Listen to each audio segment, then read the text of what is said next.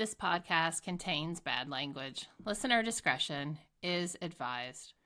Hi, everybody. Welcome to another episode of the same 24 Hours podcast. This is Notes on Nonsense, the weekly show where I, your host, Meredith Atwood, pick a topic and discuss why it's nonsense. Each week, you'll get a challenge to walk away from and maybe more information about me than you ever cared to know. So my new book, The Year of No Nonsense, How to Get Over Yourself and On With Your Life, is available December 17th. And Notes on Nonsense was born out of this book. So The Year of No Nonsense is what is happening in 2020. I started my Year of No Nonsense midway through 2017, and everything changed. Every single thing changed when I decided to get rid of the nonsense in my life. So this week's topic is rock bottom is bullshit. At the end of 2014, I was what Lisa F. Smith, the author of A Girl Walks Into a Bar, would say. I was someone who was circling the drain. And what I mean is I was doing all sorts of destructive behaviors that were literally leading to the bottom of my newest rock bottom. I talk about this in my book in great detail, but at the end of 2014, everything was really kind of dark for me in many ways. When I look back on that time, there was absolutely no reason for me to hit rock bottom. There was no reason for me to be circling the drain when I look back and I think about it. However, there was a reason. And the reason is I had a lot of trauma, difficulties, stress, my own and other people's, that I was carrying.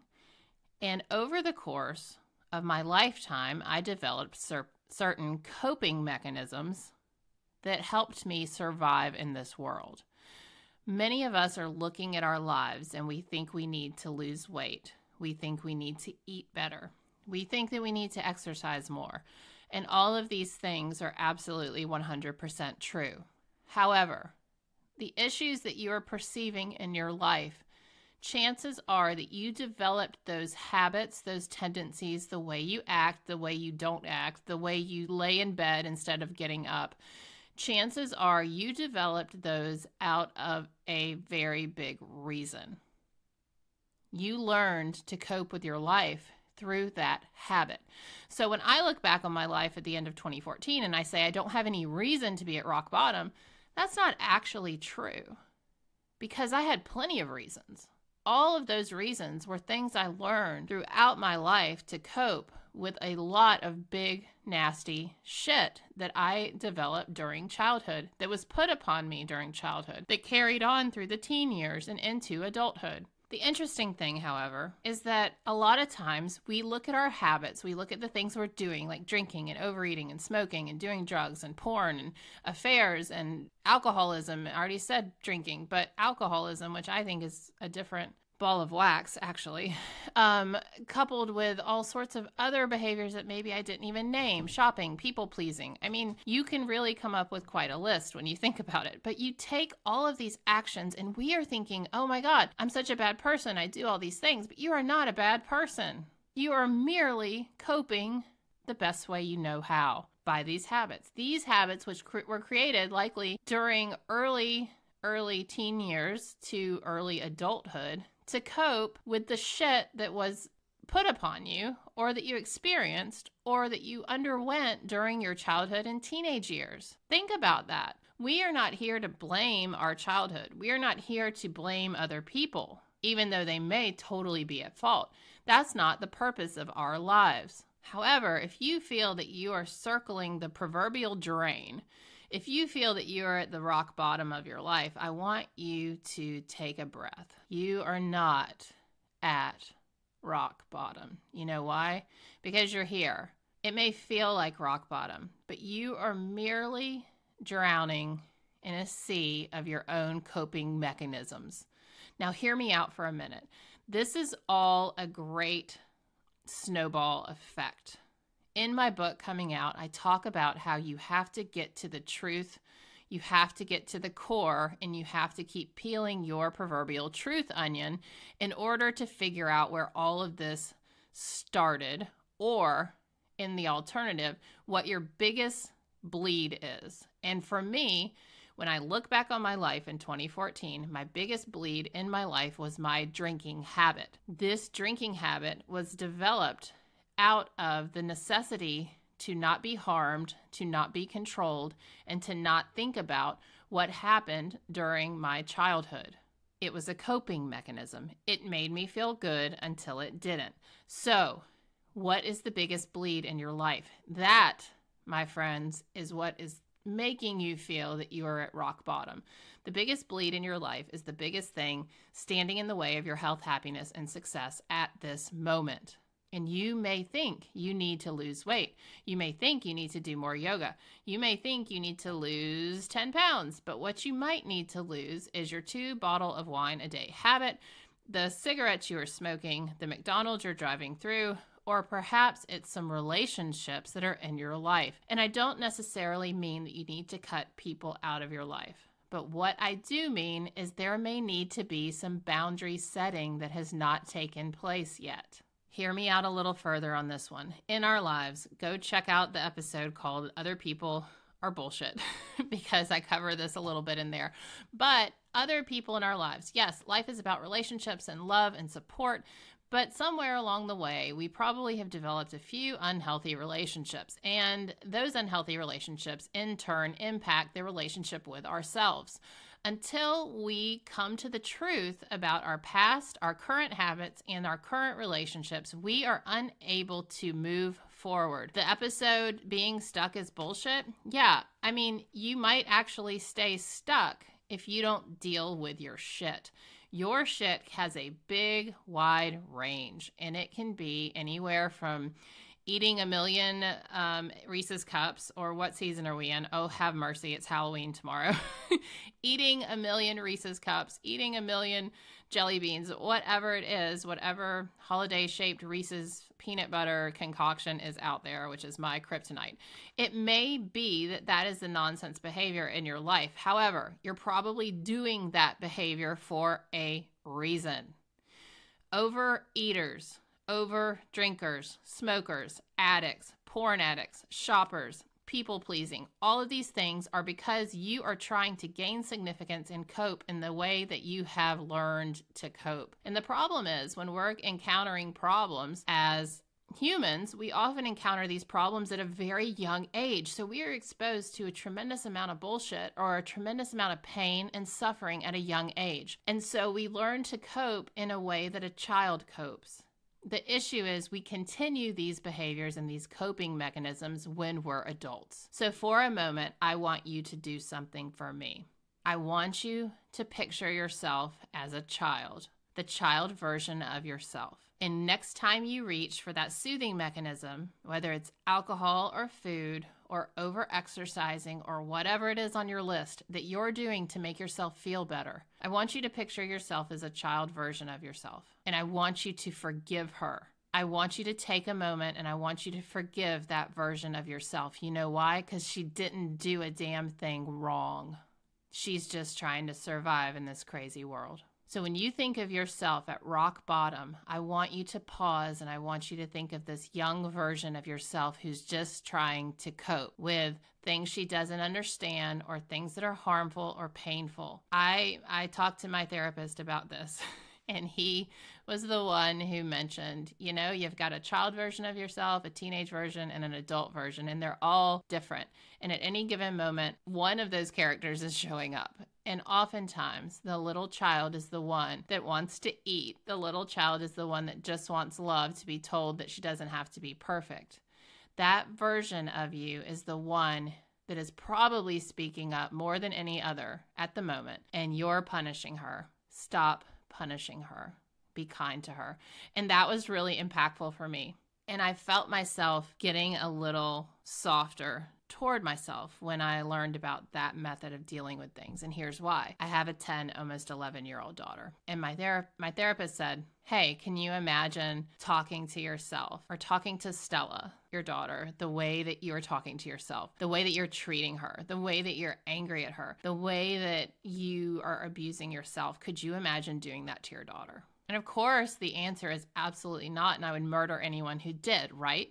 And chances are, if you have children or puppies, it doesn't matter. If you have someone in your life that you hold dear to you, can you imagine treating them like you are treating yourself when you perceive yourself at the bottom of your rock bottom? Rock bottom is bullshit only because, one, it's a feeling. It is not real. Number two, you are coping under a tremendous amount of pain, stress, anxiety, and probably chemicals.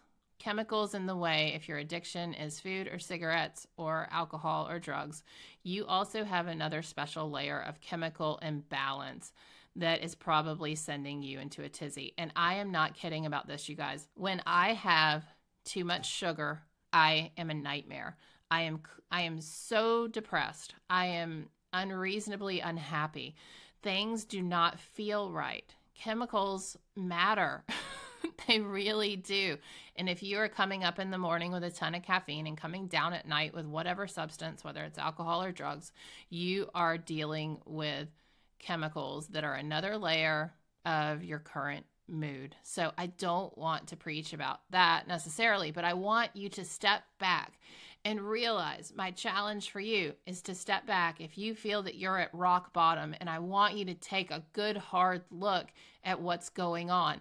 And I don't want you to blame yourself, and I don't want you to blame anyone else at the moment. I want you to just get to the truth view. I want you to look and I want you to see. And if you can be real with yourself, the status of what is going on in your life, and then look at what version of yourself might be reacting to the current situation. Is it the young child who just wants love, support, comfort, and security and does not feel safe? If you're talking and you're dealing with that version of yourself, I want you to forgive her. She didn't do anything wrong. She's just you, and she's scared. And a lot of times we are not understanding that we are just doing these destructive, terrible things because we're trying to cope. We're trying to survive. We're desperately trying to find a way out of the pain we are in. So take a deep breath. I know I need to.